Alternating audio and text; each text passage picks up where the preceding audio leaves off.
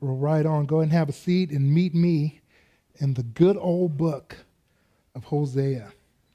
And last week was an anomaly. It was an oddity. It was a rarity. Not only did we get through a chapter, we got through 2 chapters. And it made me a little greedy. And I was thinking, I think we can do this again. Yeah. John's eyes just about bugged out of his head. So we'll see. We may, I may get through it and be like, all right, verse 1. And then it's 7:30. And I'm thinking, yeah, we're not going to get through it. So we'll see. If not, the only thing I have on my dance card is the rapture. And so if we end the book in Hosea, we got nothing but, and then we'll get to learn it, hands-on, get to talk to Hosea and see what he had to think about it. So Hosea chapter 5, and it one commentator that I listened to and read his stuff, he divided the book into 2 sections, and he says chapters 1 through 3 are about the troubles in Hosea's home life with the wife that is not too faithful and the kids that are not his.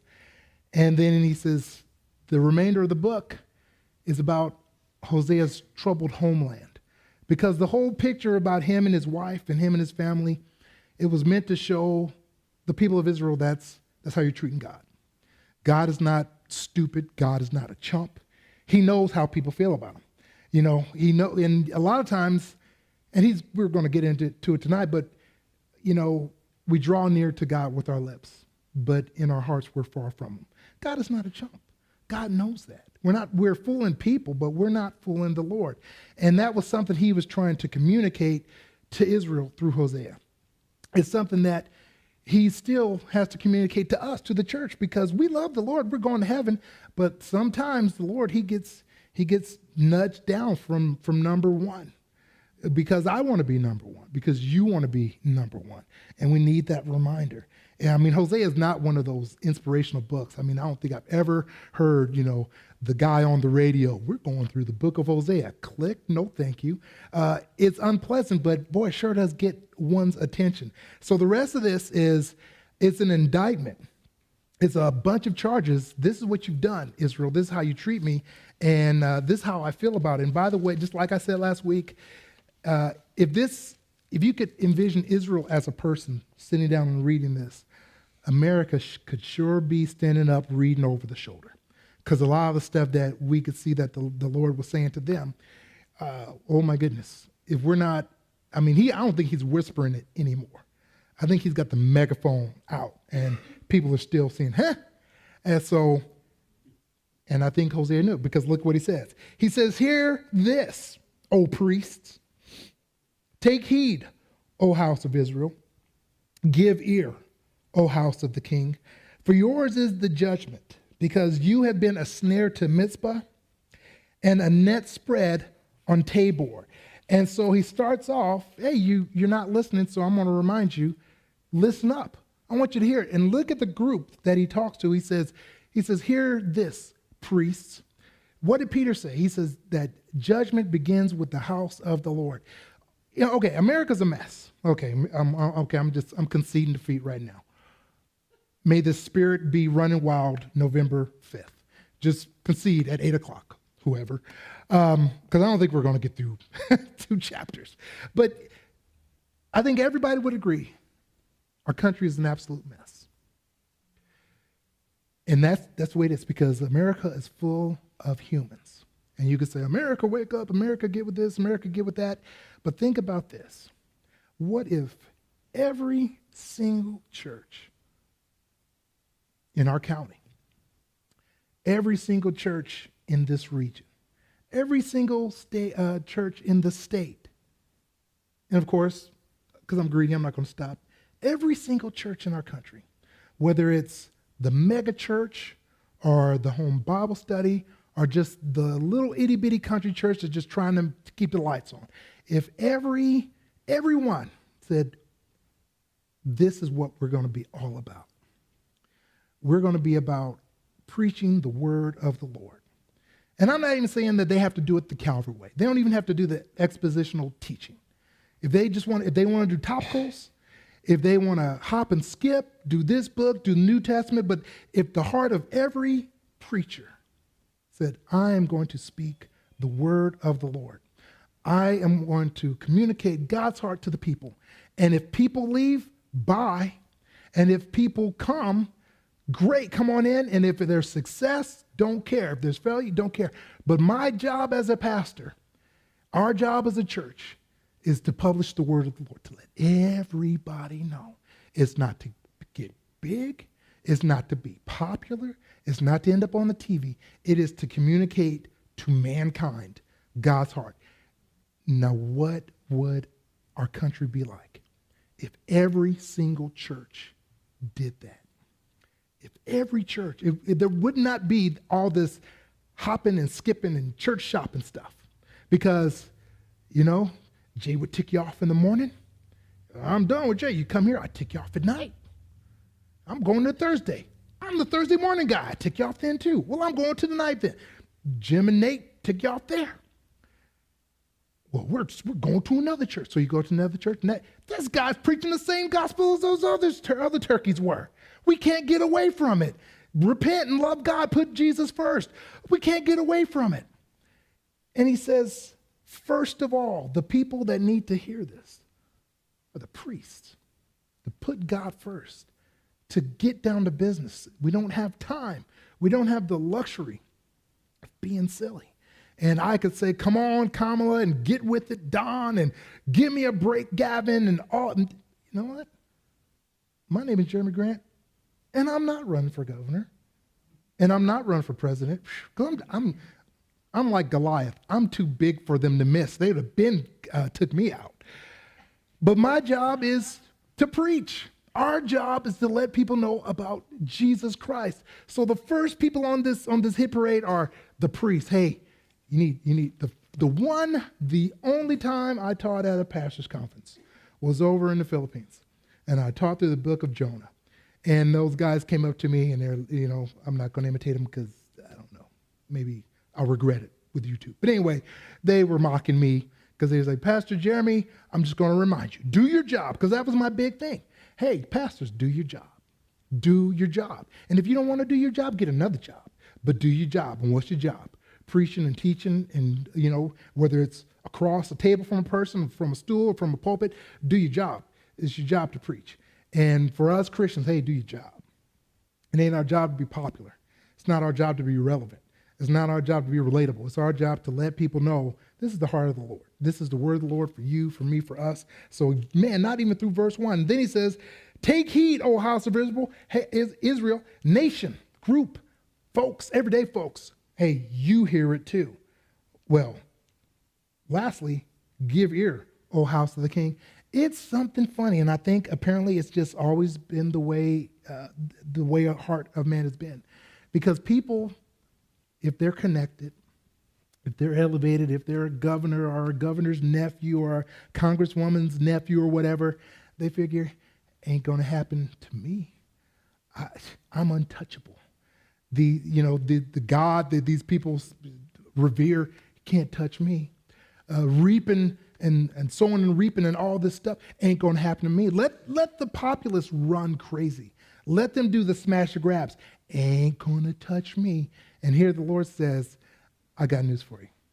My word, the wake-up call, it's for everybody. It's for the church.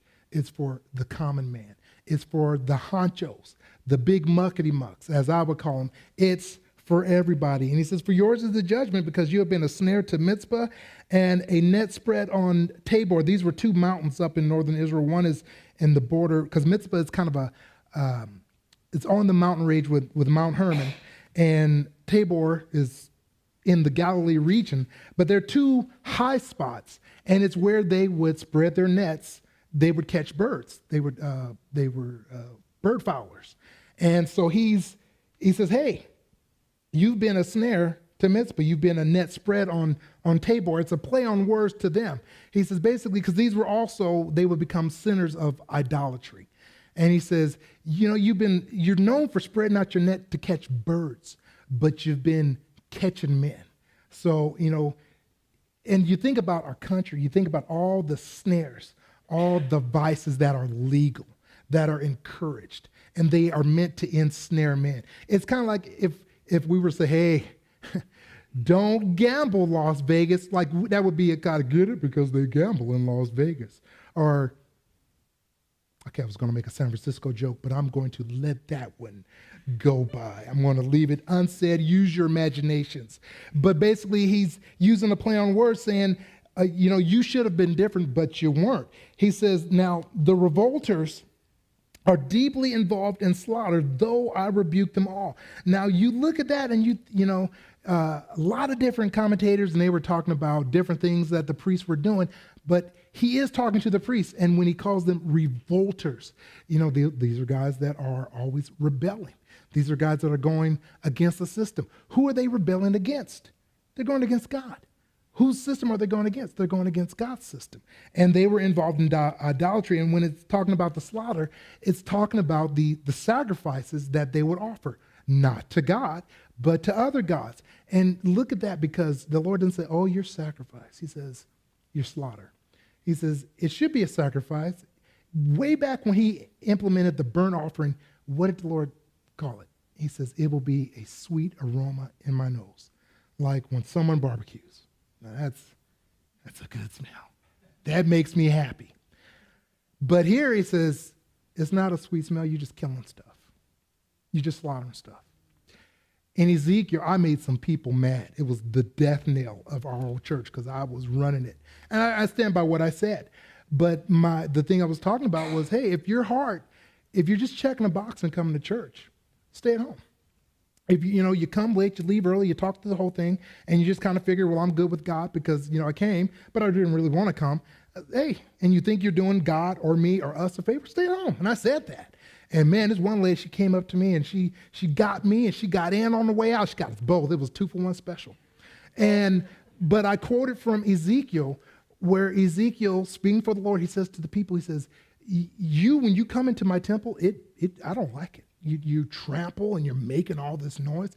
It's not, man, look at all the activity. Look at all the people excited about the Lord. The Lord says, it's just noise. Because God wasn't even a guest in his own house. They weren't doing it for the Lord. And he says, if we sing these songs and it's not to the Lord, it's just noise.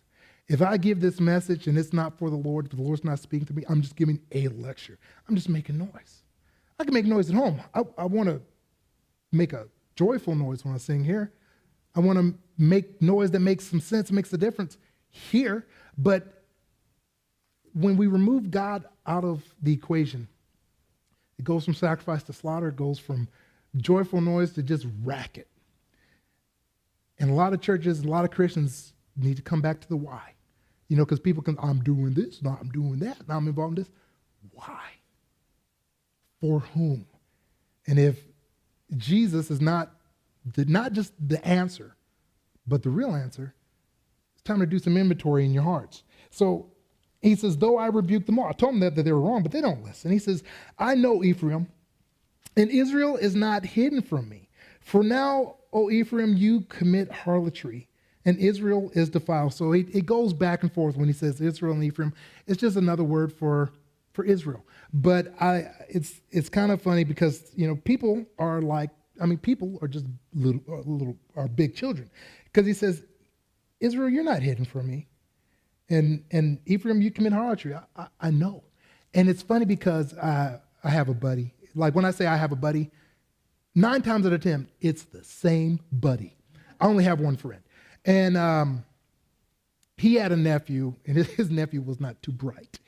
And so his nephew, I think like most kids, he believed that when he closed his eyes, he was invisible. Because he couldn't see you, he couldn't see us. So he thought, I can't see you, you can't see me. So he closed his eyes and he'd make faces at you and rude gestures and all this other stuff. And we just look at him like, you gonna do something with your nephew? And he's like, let's just sneak away. And we had fun at his expense. It was a good time. But anyway, that's why you don't leave high schoolers with little kids. It's just not a good idea. But as dumb as that logic is, how many people do you know, Christians included, Hey, man, you want to come to church? Oh, no, I can't go to church. Oh, I don't believe in God. I'm not down with that whole religion thing. And whatever excuse that they give you, because they're living a life, they're doing things that they know are not pleasing. And they think they're hiding it from God. And they think the only way God's ever going to find out is if they come through our doors and the sinometer will go off. You know, have you ever heard that? Oh, I can't come to church because the place will collapse on me. But I can go to Lance's Tavern. I can go to the bars. And God is none the wiser because we got these trees. We can't get cell service, and God's drones don't work up here. So God doesn't know. So shh, don't tell him. And the same way that these guys really thought that they were hiding something from God, and they were wrong. The modern day is like, how about this? God knows. God cares. Get your body up, come to church, get saved, and get right, and quit making a fool of yourself because you're not hiding anything. But it's funny, like I kind of mentioned this on Thursday, the further we get from the cross, the worse we get. And we regress because we're not getting any better, we're getting worse because the further we get from God and the cross and Jesus, the dumber we get. Well, anyway, it says, verse 4, they do not direct their deeds toward turning to their God. For the spirit of harlotry is in their midst. Now that is tough. He says they won't turn their deeds back to me. They won't, these guys, they'll go this way, they'll go that way, they'll go up and under, but they won't turn to me. They don't want to repent. He says, because their harlotry, their sin, man, it's a part of them. They don't want to let it go. They've been doing it for so long, they can't imagine what it would be like to quit. And I mean, that's, I remember years ago at Good Old Orchard Supply talking with some guy, and he was talking about a buddy who had gotten involved in the drugs. And everybody that gets involved with drugs or alcohol or whatever vice it is, that first time is just, okay, I want to see if my head's going to blow up. And then, it doesn't. So then, your head didn't blow up, but got a little sensation out of it. And so when a person first starts down drug alley, they do it to feel great because it takes them up. And then before long, what was a weekly habit or whatever, now it's every day. They don't do it to feel great. They do it to feel normal. They just do it just so that they can go to the store.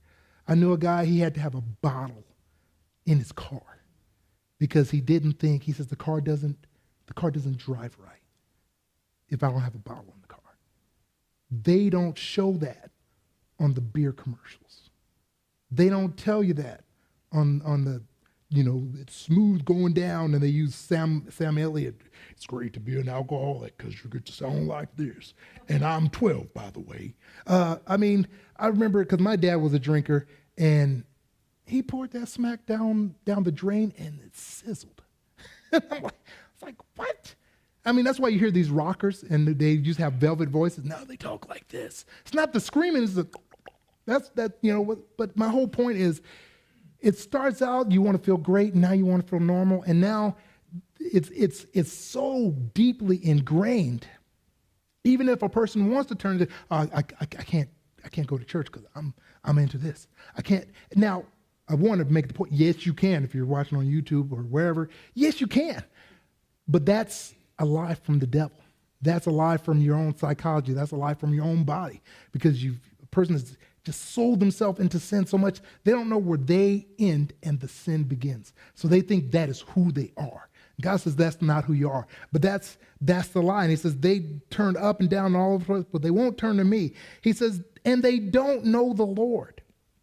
The pride of Israel testifies to his face. And therefore Israel and Ephraim, they stumble in their iniquity, and Judah also stumbles with them. He says, they're so proud, they're so arrogant, their own pride testifies against them.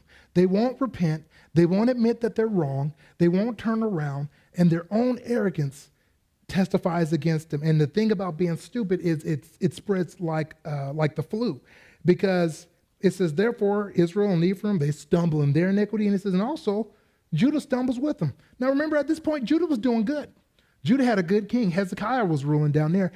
Judah went up and down. Israel, the whole time, ever since they split from Judah, they were just flatlined. They were dead the whole time. They had the greatest prophets ever, but their kings were horrible. It's kind of like California. We've had some good preachers in California. Why? God said, your kings are horrible. You need some good preachers. I'm just saying. But Texas has got some good preachers too. So there goes my little experiment. But the whole point is Judah was going to eventually stumble along with them. It says, verse 6, with their flocks and their herds, they shall go to seek the Lord, but they will not find him, for he has withdrawn himself from them. They were going to, quote unquote, sacrifice to the Lord, to make their offering, but they didn't know the Lord. There was no relationship. It's like people, they come here, they don't know the Lord, they don't want to know the Lord, but they hey, where can I put an offering? Jay I love talking with Jay. Jay's cool. Jay's my friend. Okay, Jay's my other friend. So the other guy's 9 times. So the one time out of 10, talking about Jay. So my friend was talking about the old days of Calvary, and this one of the pioneers of Calvary, Tom Stipe. When he was doing the Saturday night, he said, hey, first of all, if you're a guest here at the church, don't give nothing. Let the offering go by. If you don't know Jesus, you don't need to give anything. The only thing God wants is your heart. That was implied. But man, what a heart. I mean, that's God's heart, because everybody's like, well, I'm good with God because I slipped a 5 in the plate or this and that and all that stuff. And God's like, I don't want your little money. I want your heart. I want your service. All the people. A lot of people, unfortunately, they think they're going to be square with the Lord when they get up there because, well, they helped out. I used to help at the food closet. I gave some money to this building project. I gave a homeless person a ride one time. And all those works are going to turn out to be filthy rags. The Lord says, I didn't ask for any of that. I didn't want any of that. All I wanted was a relationship. And these guys were doing stuff and bringing stuff. And the Lord says, nah, what I wanted you to bring was your heart. And he says, I backed away. They have dealt treacherously with the Lord, for they have begotten pagan children. And now a new moon shall devour them and their heritage. They dealt treacherously with the Lord because by bringing all these sheep and flocks and all this livestock, they thought they had the Lord buffaloed. Oh, we're good, Lord, because look at what I'm doing. Look what I'm bringing. See, they had their buddies buffaloed and fooled, but they didn't have the Lord fooled. But they were trying to get over on the Lord. And he says, you've dealt treacherously with me because you're putting on this outward show, but in your heart, you know we're not cool. We need to get right, you and me. All this show that you're doing for other people, knock that off. You and me, we need to get it right. That's the treachery. And he says they've begotten pagan children. I hate to break it to people, but pagan adults give birth to pagan children. I mean, you don't know the Lord, and so those little kids up there, they're watching you. Oh, my goodness, they're watching you. I had to quit watching the news when Carice was first starting to talk because, we had a president who was just the smartest president in the world. I mean, he was the smartest thing since sliced bread. I don't know how smart sliced bread is. But he'd sit there and he'd lie to me about my insurance and how I could keep my doctor. And he was great. He was great. I mean, he was changing it because every time I got my doctor bill, it was higher every time he talked. And so every time he talked, I would say, shut up. And Carice, I mean, this is a billion years ago, Carice was in the high chair, and I remember she said, shut up. And I was like, oh, great. Now, I could have just learned to control my mouth. I was like, nah, I'll turn off the TV. Because this dude was provoking me to wrath, righteous wrath. But the whole point is that they watch and they listen and they repeat. And a lot of people think, I'm going to live one way, but my kid, I'm going to be a gangster, but my kid's going to grow up to be a pastor. Now, sometimes it works out that way, but a lot of times the kids double down. So these people, they were living in sin. These people weren't devoted to the Lord. They didn't love the Lord. And guess what? Their kids, they followed suit. And he says, and a new moon shall devour them and their heritage. They were so steeped in superstition that they thought if they went out and worshiped under the new moon, it would bless their crops. And the Lord says, I don't dig your superstitions. He says, you went out and you did that one time and I felt like being nice and I blessed your crops. And you think the new moon was the one that made them grow. You forgot me. And he says, your new moon, now when you go out and you do that under the new moon, I'm going to wipe everything out. So you quit doing it. Quit getting wrapped up into superstition. And so he says, blow the ram's horn in Gibeah, the trumpet in Ramah. Cry aloud in Beth Aven. Look behind you, O Benjamin. Gibeah and Ramah were watch cities. They were right by Jerusalem. And basically Hosea was saying, when the Assyrians come, you guys better have your lips puckered and your throats clear, because when they come marching, blow the trumpet. He says, the judgment is coming. So you guys, you better get ready. And it's funny because a lot of times people think, I'm going to keep on doing what I'm doing. I'm going to keep on working this hustle, and I'm never going to have to answer for it. The bill is never going to come due. And that's the way Israel felt. And Hosea came along and says, the bill is on its way. You can either try to pay it, or you can get right and let me pay it. But they, a lot of people are smart. He says, cry aloud at Beth Aven. Once again, that's another dig, because Beth Aven, if you go and you try to look for Beth Aven on a map, you won't find it. Or it may be in parentheses. It's Beth El. Beth El, Beth means house. El, God, is where Jacob met the Lord for the first time, and he called it Beth El, house of God. But by this time, it had become house of vanities, which should have been a place where people could go and meet God. It was now a joke. It was now, instead of it being a steak, it was cotton candy. It was empty. It was just a show. And so he's doing a lot of digging. The more you read the Bible, the more I realize I could have hung with these guys, because I don't know if you guys have noticed it, but I'm a little snarky. I've got a bit of a sarcastic edge to me. You probably didn't pick up on that. I'm doing it right now. But anyway, my kids used to say, Dad, are you being facetious? I'm talking, so of course I am. So he says that about Beth. Hey, cry aloud at Beth Aven. Should be the house of God, but it's the house of vanities. Then he goes on and he says, look behind you, O Benjamin. Now that first came out in the book of Judges with Deborah. And basically that was a call to arms. It was a rally call when Barak was getting the troops. It's kind of like after 9/11, everybody was going around saying, let's roll, or, let's, whatever, God bless America, whatever little rallying cry that you would say. And they were saying that. So he throws it up there. Hey, let's go, let's roll. And he's like, you're not rolling anywhere but to Assyria. Because all of that had become a joke, because they had left the Lord. It's kind of like, well, when you hear all these politicians get up there and they get the little flag lapels there, and we're going to kill the babies, and we're going to elevate the perverts, and we're going to incarcerate the old people, and we're going to break this law, and we're going to break that law, and everybody's cheering. And then they say, and God bless you guys, and God bless America. And it's like, whoa. Like Jay was talking about the people swearing to God all the time. And it's like, stop. It's like, how about asking America to bless God for a minute before we say God bless America? And it's not even a prayer. I mean, God bless America is a prayer. I mean, hopefully we do it every night when we hit the head to the pillow and we would just watch the news, like, God, would you bless America? I mean, and this is, I'm going to let you a little in on my business. Lord, I get it. We do not deserve your blessing. I get it. And I'm by default, by association, by birth, I'm one of the offenders. God, we deserve more of the same. We deserve the fires and the earthquakes and the invasion. And I mean, we've asked for this as a nation. I mean, individually, we probably haven't.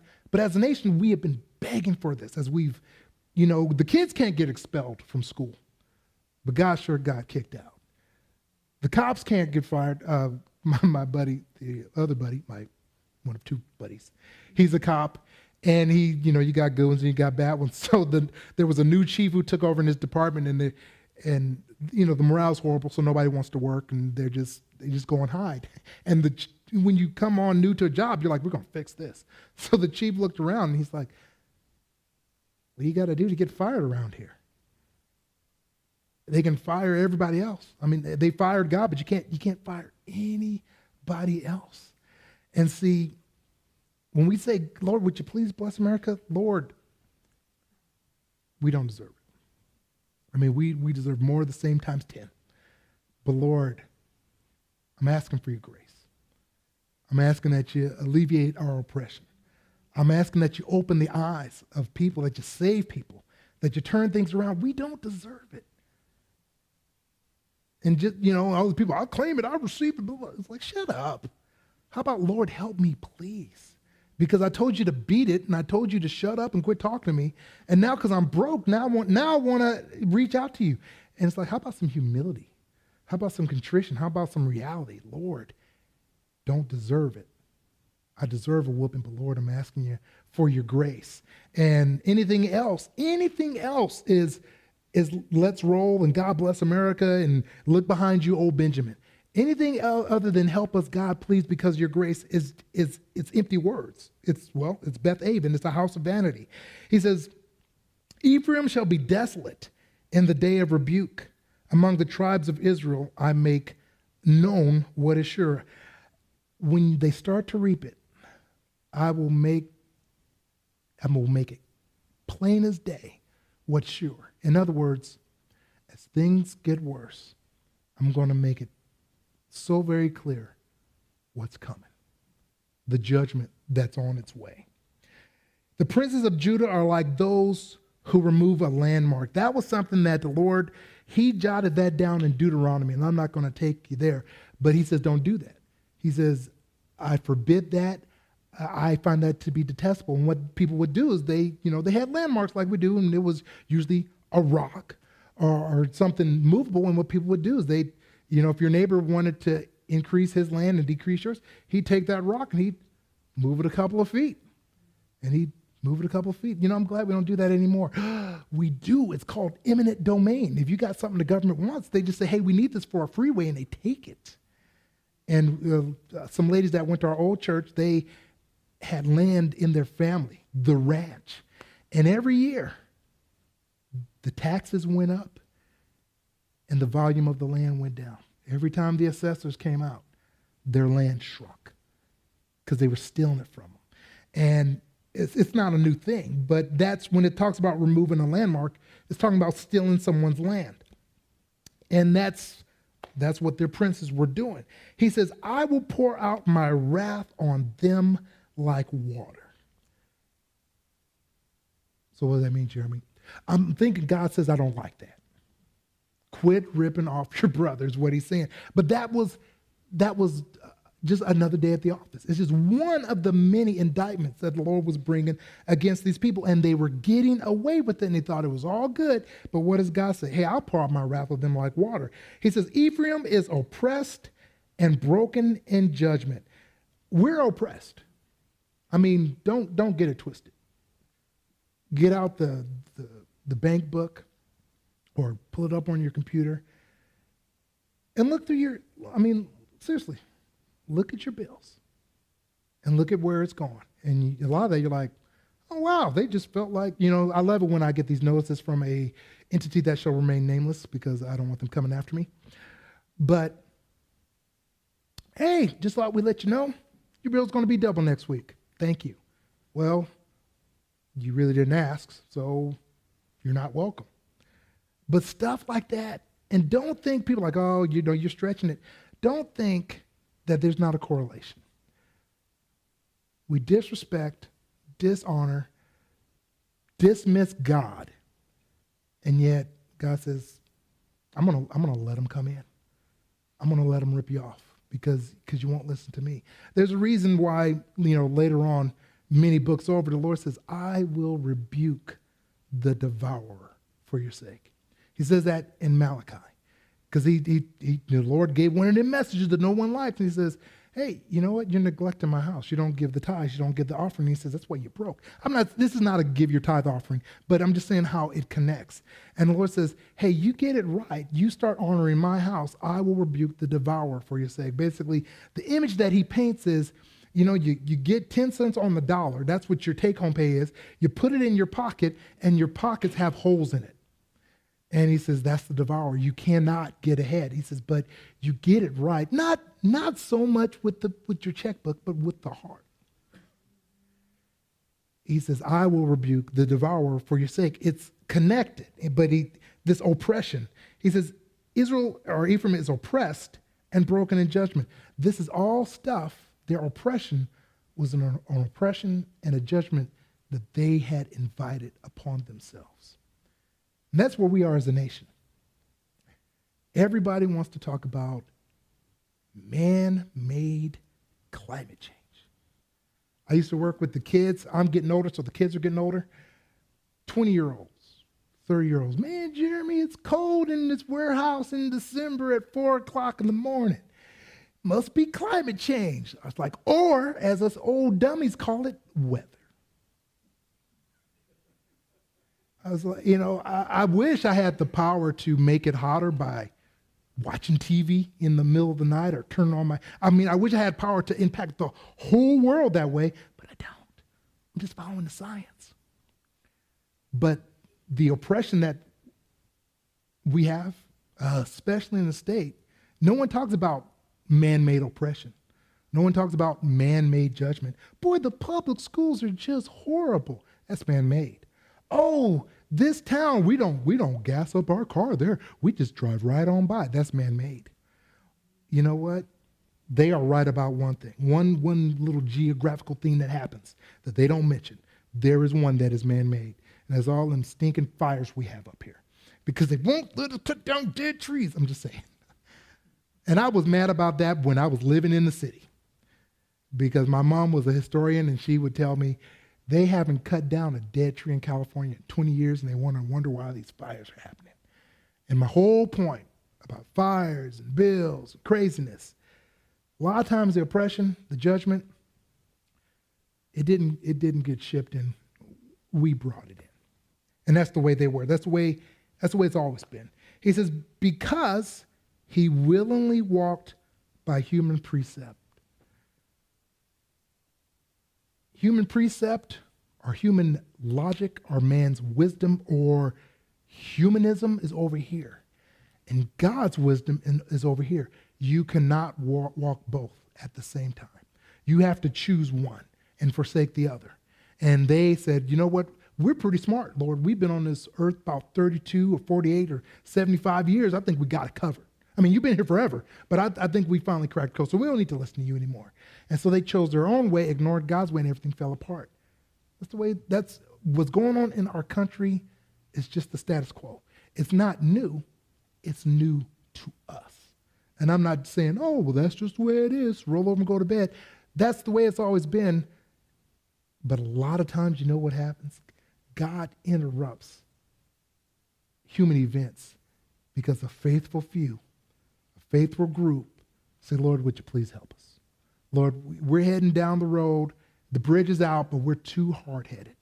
Lord, will you push us off of this road to destruction that we're on? That's what happens when the Lord brings a revival. And it doesn't just change the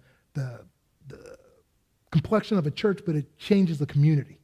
That's what happens. That's how I'm just kind of going off because it gets me going. But anyway, so he says, verse 12, therefore I will be to Ephraim like a moth, and to the house of Judah like rottenness. You're going to rot, but it's not going to happen like that. I'm just going to gnaw at you. I'm just going to flutter. It's going to go down. It's going to be very gradual. I remember 9/11, the anniversary, the commemoration was last week, and I remember the original 9/11. We were at a conference. I just met that guy for the first time. And the next morning, the planes hit. And so, we had the poobah with us then. So Chuck was there, and everybody's like, what's Chuck going to say? What's Chuck going to say? And Chuck got up there, and he read, I believe, from Daniel 9, where Daniel basically confesses on behalf of the nation, even though Daniel was a good guy. It's the same prayer that we could say because, we love the Lord, but we're part of a rebellious, hard-headed nation. And Chuck says, a lot of times, people sin, and they're waiting for their car to blow up the very next minute. Or they're waiting to be stricken as soon as they take the Lord's name in vain. He says, it doesn't happen that way.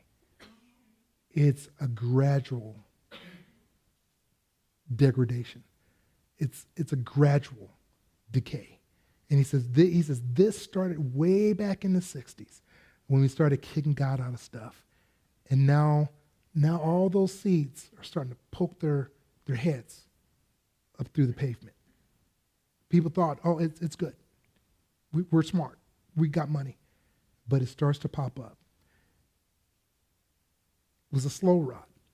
And then he goes on and he says, when Ephraim saw his sickness and Judah saw his wound, then Ephraim sent to Assyria. And they sent to King Jareb. That's a title. If you look for Jareb in history, you won't find him.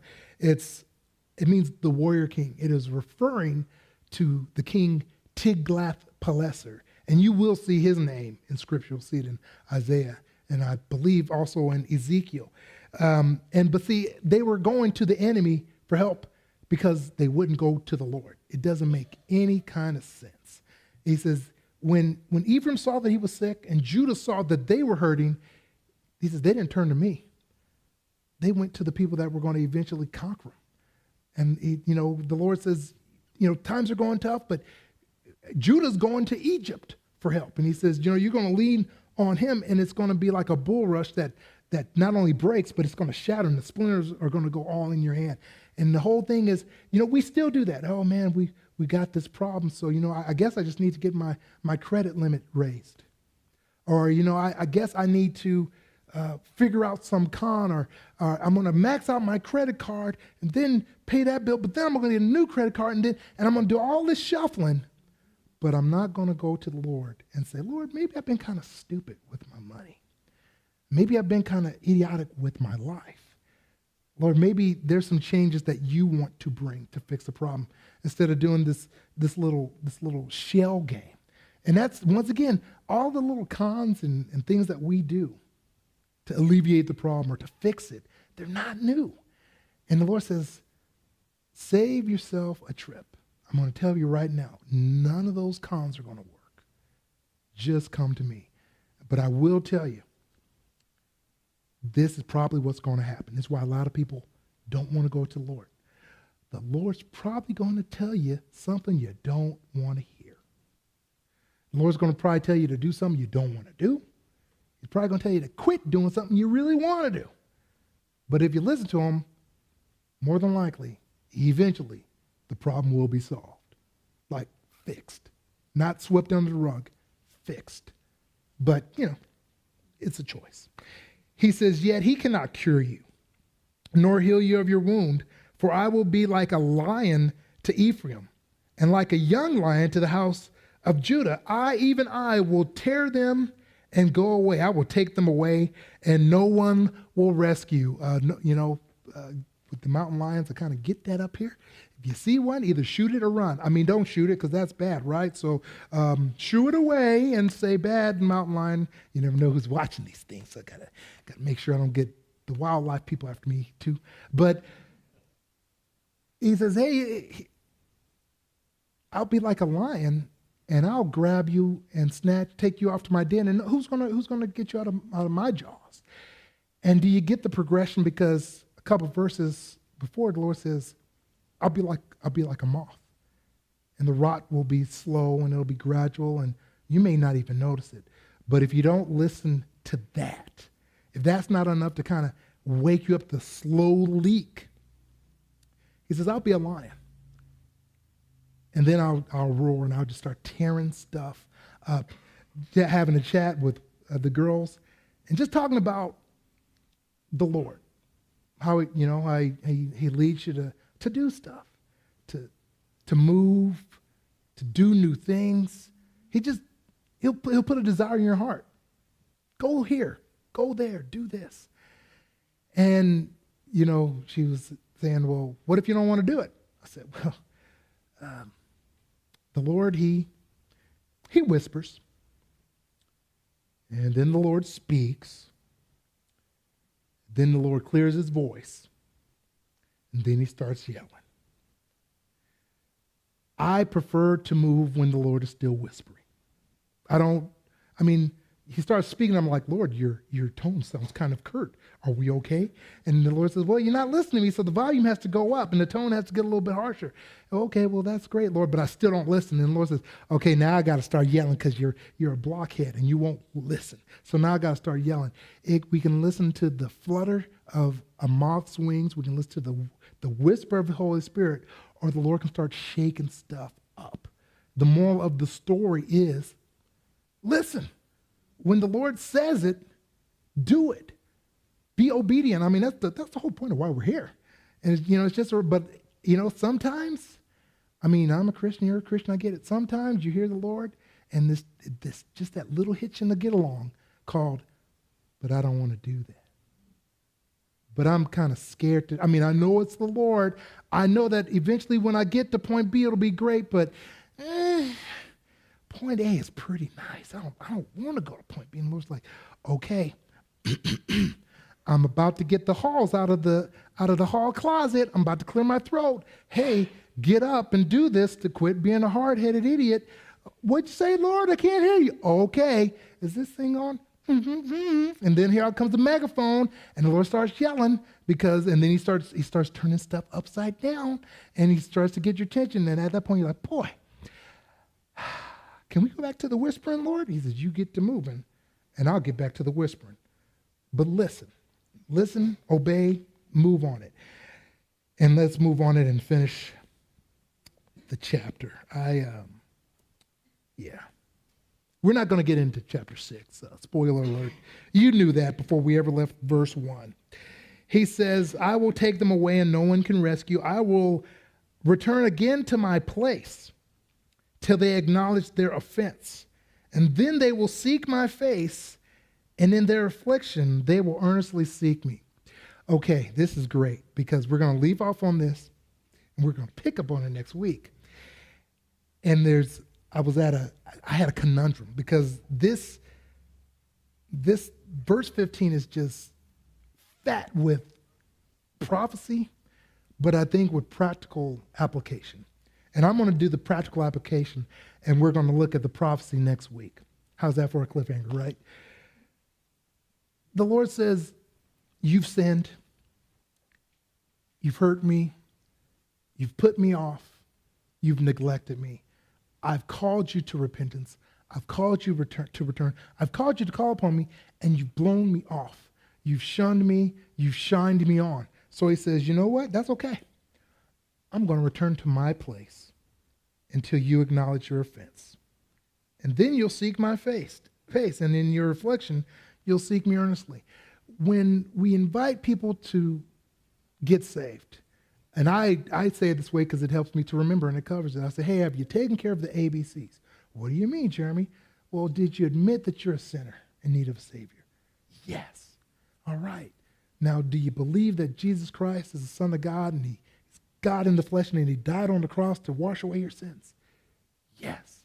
Well, have you confessed Him with your heart and confessed Him with your mouth and believed in your heart? Yes, then you're good to go.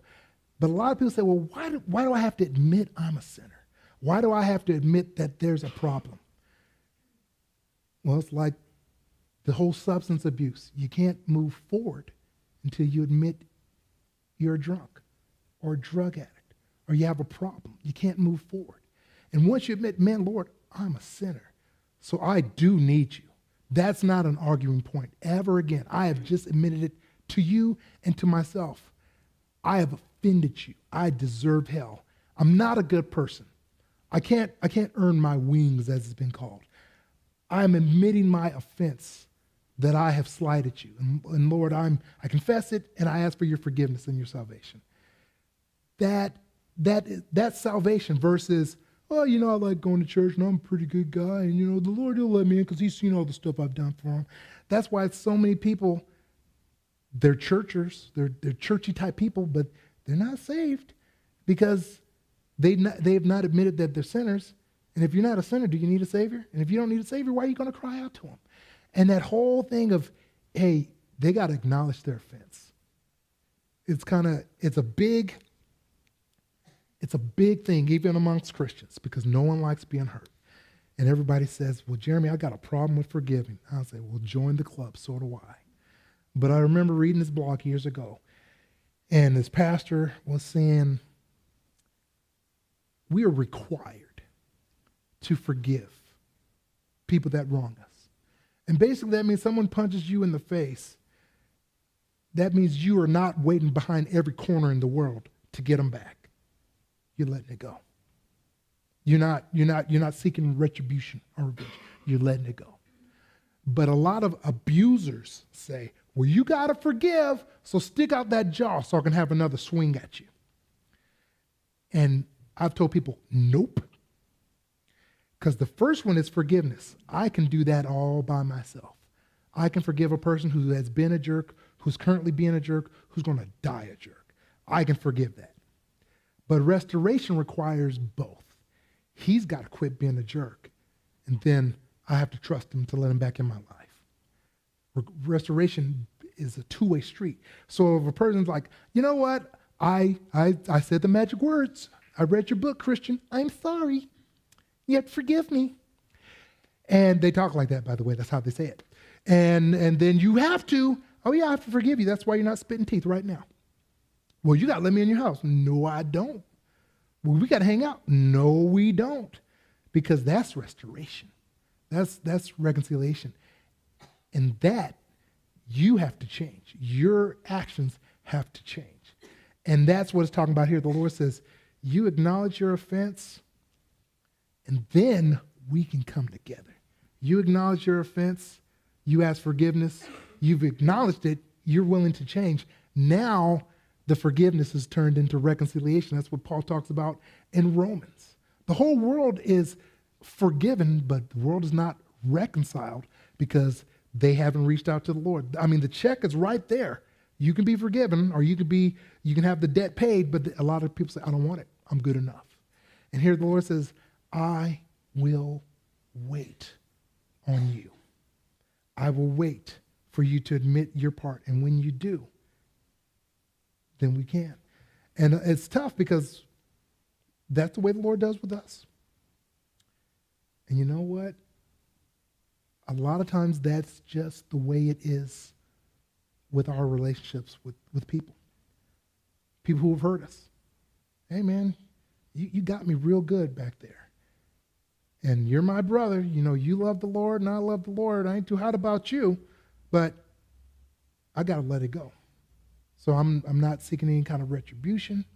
I'm not seeking you to pay me back or do this great penance.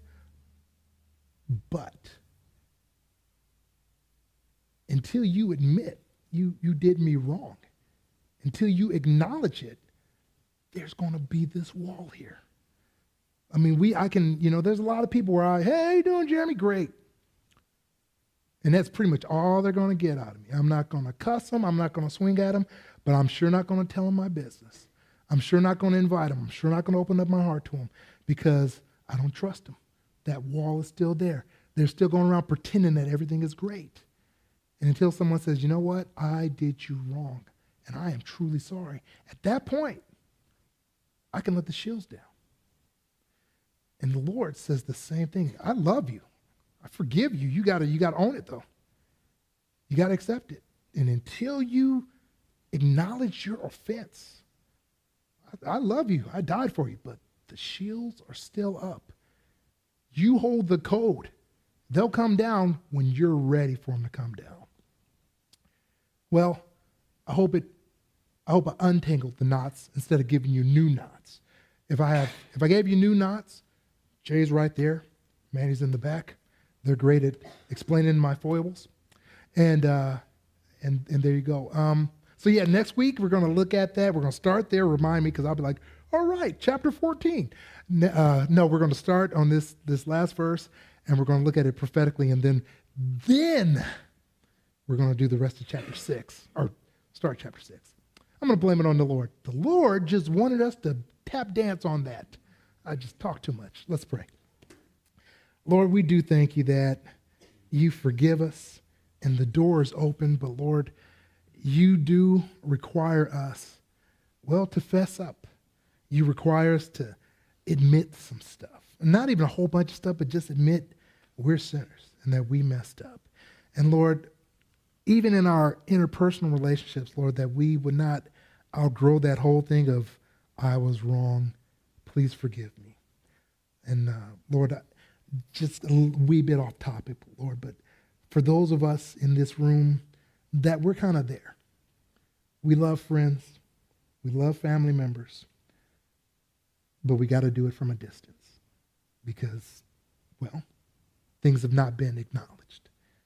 And Lord, for those of us who still bear the hurts, Lord, that we would forgive. Lord, that you would heal the hurts.